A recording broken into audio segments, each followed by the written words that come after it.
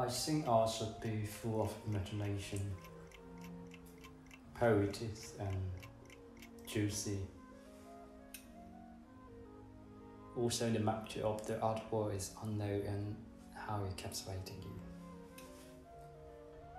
My name is Liang Hao. I'm a visual artist. Principally, the work that I do is about the metaphor of human movement, relationship, identity, and gender. Since 2012, I started serial painting about one or two people who are operating something unknown. I think the first idea was come from Peanut Bush, the capybara. When I first time saw the documentary video, I think it was quite intense, and I was shocked by the atmosphere and performance. You know, that was my first time to think about the relationship between movement and conscious. For young artists, it's quite important, especially who's still in the college. When you realize something and you try to focus on it and go more and more deep, and it just happened.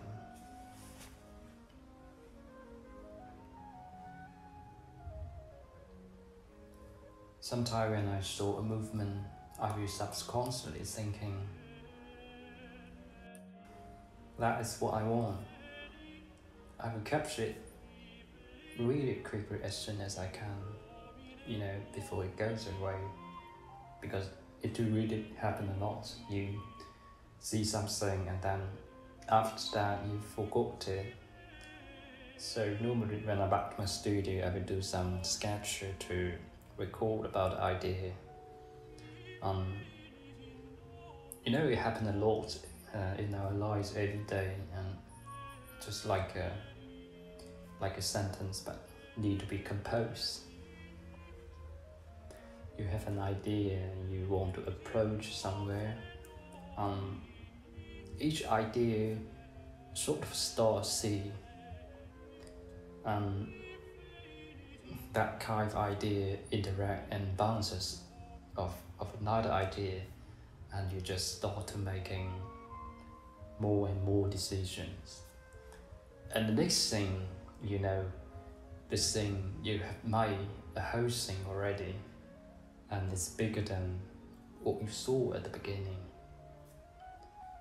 Unfolding into the Expanse is a show about movement, relationship, and reflection, and the conscious of the true. In those paintings, I use a lot of elements about reflection. What I always thinking that was interesting, it's like a replicant, some Thompson from another dimension. Flow and unflow, laissez par laissez, kind of transition between closed and open, the motion and still, single and multiple. I think it's infinity.